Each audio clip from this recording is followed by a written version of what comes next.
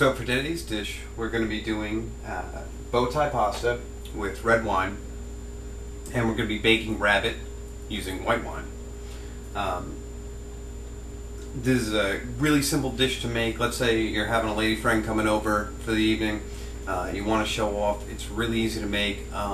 Some folks had pet rabbits as kids and maybe don't want to eat them, so you can always substitute chicken.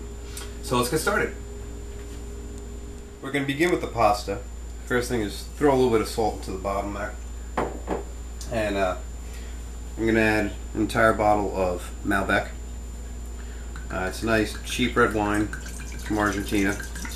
And the pasta's just going to soak up all the wine. And I'm also, just to thin it out a bit, I'm going to add a pint of water and make that a pint and a half. And we're going to bring this to a boil.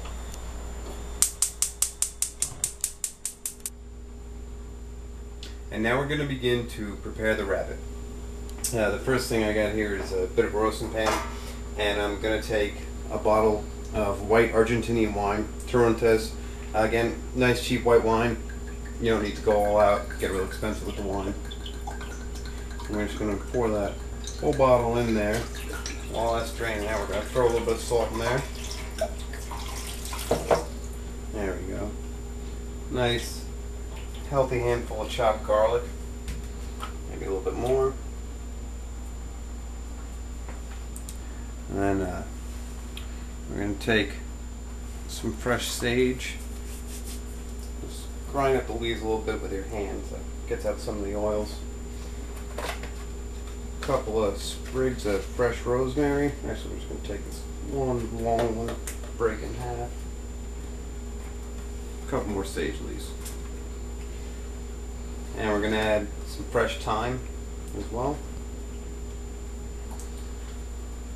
We're kind of like making a wine tea that we're going to steam the rabbit with. And a little bit more sage for good luck. I'm going to put the top on the pan here.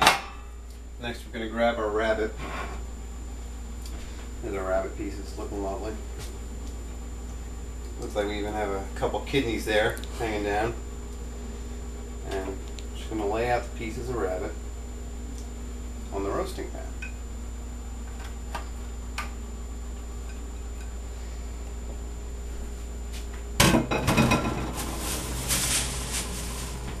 And the next thing we're going to do is take some aluminum foil, nice big piece, and we're cover it all, and we're making like a steamer for the rabbit. Now leave a little bit of room at the sides for some of the steam to come out. And the oven's been preheated to 300 degrees. So you grab it and you throw it in, and we're going to check on that in about half an hour.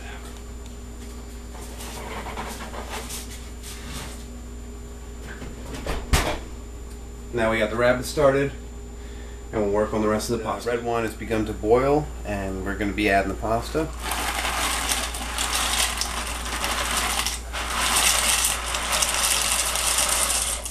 Add it in the whole box. This is about a 1 pound box, 14.5 ounces. Give it a nice stir. And we're going to let it boil for a few minutes. The pasta is finished cooking. You can see it's taking on a lot of the purple hue of the red wine. And it's time to drain it. And we actually have the strainer on top of a saucepan here because we want to keep the liquid. We just want to separate it from the pasta. Drain all that out there. A little bit of liquid fell out, but that's alright. Last two pieces. Now it's time to make the sauce. See how that's looking. It's been in the oven at 300 degrees for half an hour now. Everything should be steaming nice. You can already see the steam coming out there. All that steam is just rabbit juice and white wine.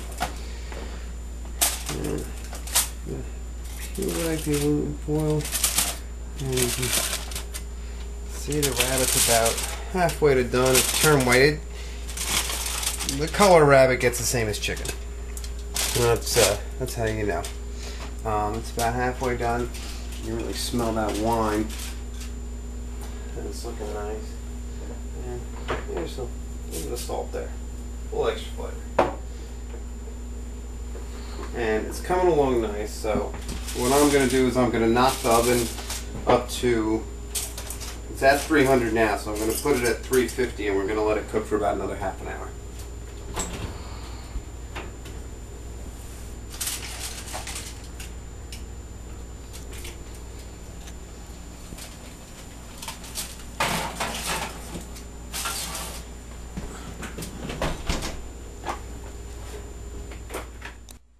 So now we're going to get onto making the sauce for the pasta, and this is all that leftover wine that we boiled the pasta in, and the first step we're just going to have to boil off about half of that mixture.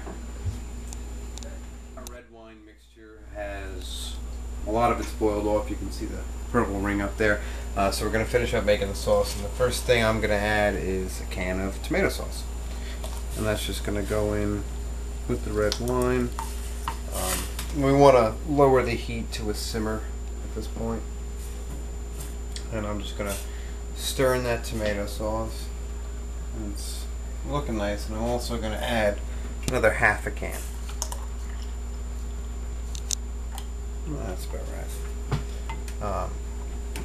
Next up, we're just going to season it, but we're going to take a nice healthy pinch of chopped garlic, throw that in there, as well as a few shakes of basil, and a few more shakes of oregano. We're going to stir that all up, and we're going to let that simmer for about 10-15 minutes. Checking that rabbit. It's been 25 minutes since we put it back in. Let's pull that bad boy out of here.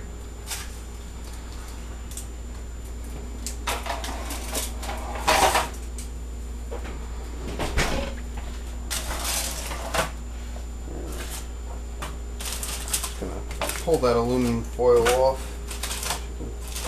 Never grab with a gloved hand.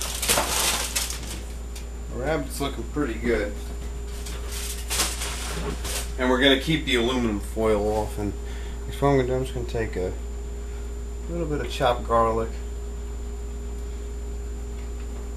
Throw that on.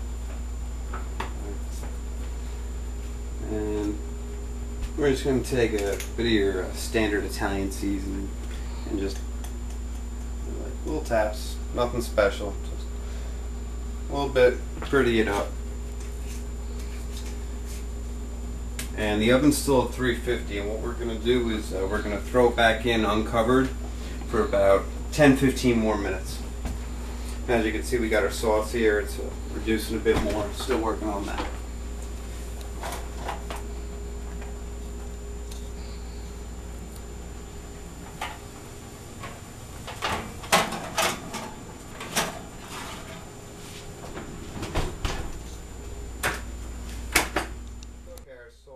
We're going to shut the heat off on that. It's suitably reduced. You can see here it's nice. It's midway point between red wine color and tomato sauce color. You can see the bits of garlic floating around. And we're not going to add all of it to the pasta. We're just going to add most of it, keep a little on the side. And we're just going to pour that in on top of the pasta.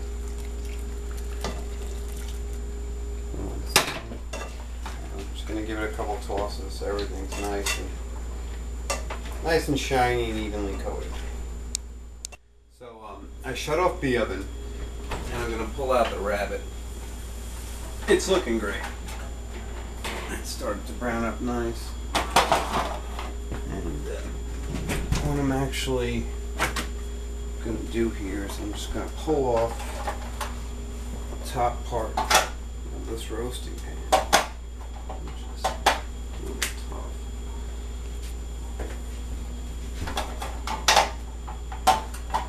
There we go. I'm gonna pull that off, hold up. And look at that white wine juice. I'm gonna fill a turkey baster just full of it. I'm gonna give the rabbit a little squirt everywhere. Fill up another baster full. There we go.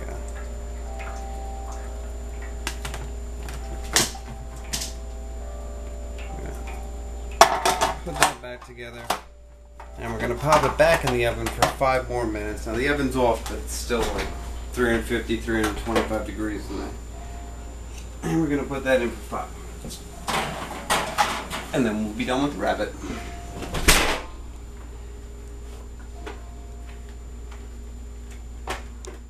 So we're all done with the rabbit now. We're done with the pasta. We're done with the sauce. We're ready to pull out the rabbit. And that is just done beautifully. And what I'm going to do is fry off the top. Again, it's a little hard to do. Fry it off one last time. You can see all the herbs in there. Wilted. We got a nice like garlic, herb, and white wine tea going on there. I'm just gonna fill up this turkey baster and get the rabbit. The final squirt.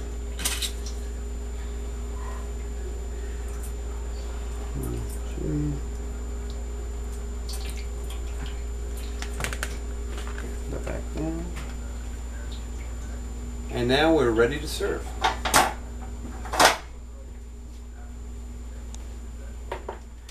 So the whole dish is done and we're ready to serve.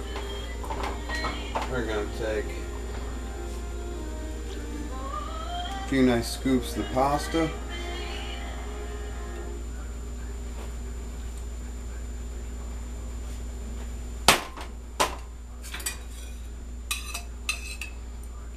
Drizzle on a little extra that wine and tomato sauce.